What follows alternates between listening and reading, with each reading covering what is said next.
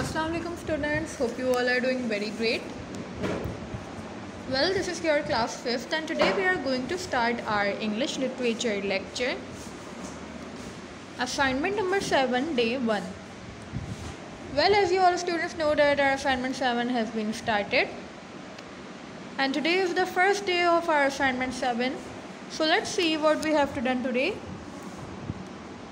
Well, in today's class we are starting our about the author, about the poet introduction, because in the previous classes of our English literature lecture we have studied our very wonderful and amazing poem titled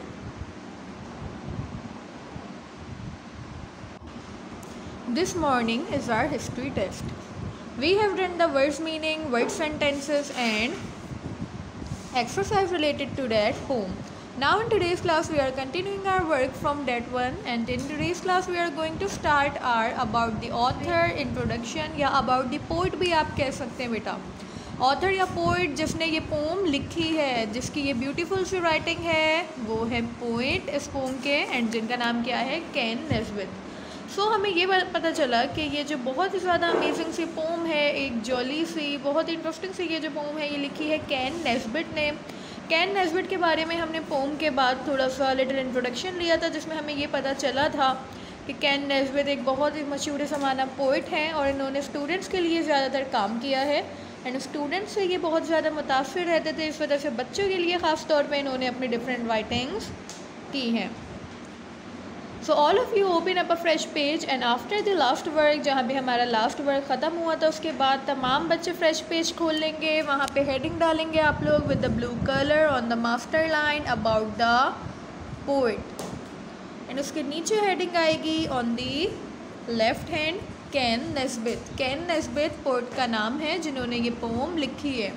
अच्छा बेटा, ये बात आपके MCQ में भी पूछी जाती है. ये जो अबाउट द इंट्रोडक्शन है ना, समझ लीजिए कि आपके MCQs के हवाले से बहुत ज़्यादा इंपॉर्टेंस रखता है. तो तमाम स्टूडेंट्स को इसमें जितनी भी इम्पॉर्टेंट चीज़ें आपको बताई जाएंगी, समझाई जाएंगी, वो याद रखनी है. So let's start.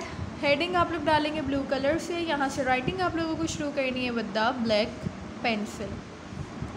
Ken Nesbitt was born in California. He grew up in Fresno and San Diego and attended National University in San Diego. अच्छा बेटा, ये कहा जा रहा है कि कैन नेस्बिट जो थे वो बॉर्न हुए थे कैलिफोर्निया में और वो पले बड़े थे. कैलिफोर्निया के दो शहर थे, फ्रेस्नो एंड सैन डिएगो. ये कैलिफोर्निया के दो शहर हैं, इसमें वो पले बड़े थे और उन्होंने सैन डिएगो से अपनी तालीम हासिल की थी नेशनल यूनिवर्सिटी से. Where he measured in computer sciences, जहाँ पे उन्होंने मास्टर्स किया अपने कंप्यूटर साइंसेस में. Nesbitt's poems frequently deal with humorous, relatable situations that verge on the madcap.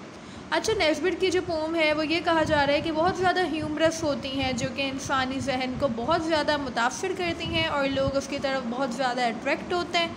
He is the author of numerous books of poetry for children's, के जैसे मैंने आपको बताया था उन्होंने बच्चों के लिए भी न्यूमरस यानी लातादाद किताबें लिखी हैं शायरी पे.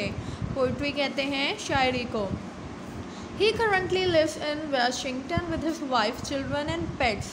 और वो अभी करंटली रह रहे हैं वॉशिंगटन में अपनी बीवी, बच्चों और कुछ पेट एनिमल्स उन्होंने पाले हुए हैं उनके साथ. So this was the little introduction. Hope you all students understand. बेटा, यहाँ से कहीं से भी आपका कोई भी MCQ पूछा जा सकता है, तो तमाम बच्चे बहुत ही ज़्यादा इसे ध्यान से पढ़ेंगे एंड अपने जहन में भी बिठा लेंगे. उनकी डेट ऑफ बर्थ, वो कब पैदा हुए, कहाँ पैदा हुए, उन्होंने कहाँ से स्टडीज़ की, एंड उनके जो मेन पॉइंट्स थे वो क्या हैं. So all of you copied it बेटा with the less mistakes and neat and clean workings.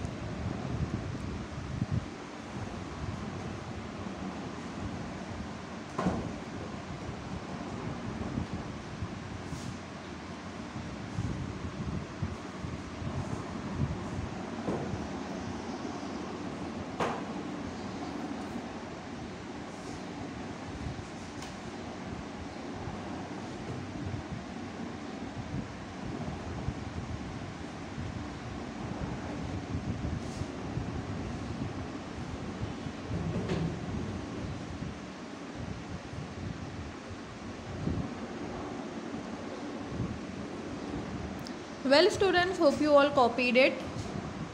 इसी के साथ अपनी क्लास को यहाँ पे एंड करते हैं। आज की क्लास में हमने अबाउट द पोएट इंट्रोडक्शन जो है वो समझकर अपनी कॉपीज़ में नोट डाउन किया। Hope you understand the class, hope you enjoyed the class. We will meet in the next lecture soon with the new working of this beautiful poem. Till then, all of you, take care.